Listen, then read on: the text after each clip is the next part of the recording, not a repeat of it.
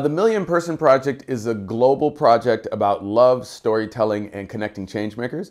What we do is help changemakers of all stripes and backgrounds tap into the power of their personal narrative and personal story and use those stories to support their work. So it may be speaking at a TED or a TEDx, keynoting, talking to investors or talking to funders if you're in a nonprofit realm.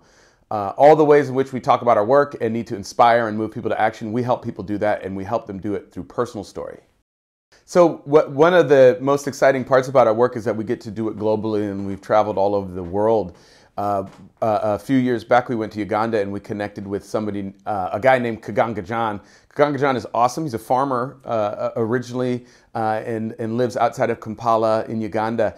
And he is someone who really is trying to address the needs of his community in any way he can. So he's helped to build a technology center in the village that he's from so that people don't have to drive 2 hours to Uganda to use a computer.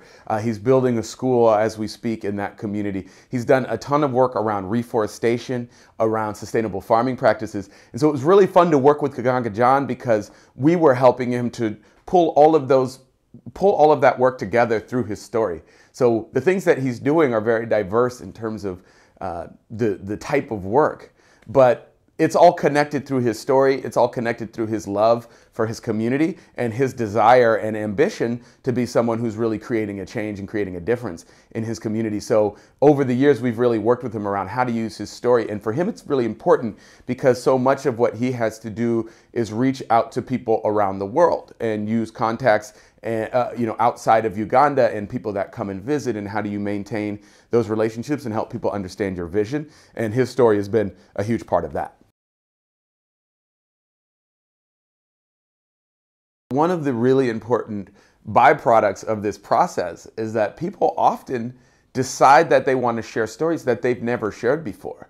And they will share a context or an experience of their life that they haven't shared. And that is a weight that they're walking around with, their shame that we carry as individuals when we're not sharing who we are fully.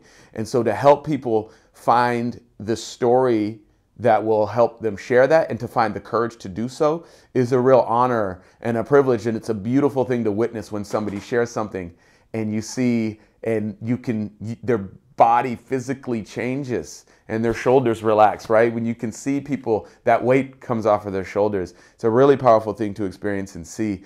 I think about Anurag Gupta. Anurag is doing work around implicit bias, and he works with companies to explore implicit bias in the ways that racism is showing up and how they operate in ways that they might not know or be trying to do, but it affects people. And he has a really personal story about the role that race has played in his life as an immigrant, the trials and tribulations he's been through, and the shame that he felt and the pain that he felt that brought him to the edge of suicide. And that was a story that he felt a lot of shame around, and he didn't know how it fit, and he didn't feel it was appropriate to share. And he cultivated that story, and he found the courage to share it. And he talked to us about the relief that he felt and the breath, the exhale that he experienced when he actually shared that context, because in some ways that was the most important context for his work.